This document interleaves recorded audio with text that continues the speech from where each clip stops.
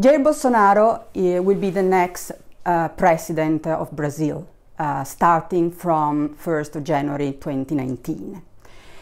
He is from an extreme far-right party, and he has very conservative values and an authoritarian tendency.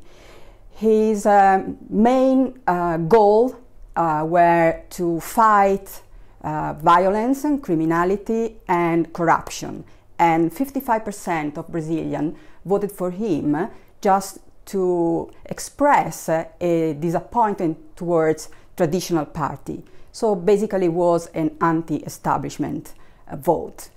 For the economic program, we do not have very detailed measure, but because the program is very concise, but we know that he is going to be pro-business. I mean, his economic program is going to be pro-business, with full of pro-business measures like liberalization and privatization, deregulation.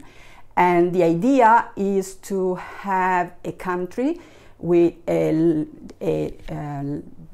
diminished role for the state in the economy and an increased role for the market, which is something that really Brazil needs, because now, for example, doing business in Brazil is a very tough thing. Is one of the countries in which is more complicated, one of the big countries in which is more complicated doing business. And also the role of the state is in some sector is really too important. So if the policies are going to be carried out in a proper way, for example, if the privatization program is going to be correct, not creating private monopoly, but substituting public monopoly, for example, and if the regulation is not extreme, for example, in the environmental sector, which is a crucial not only for Brazil, but for all the world.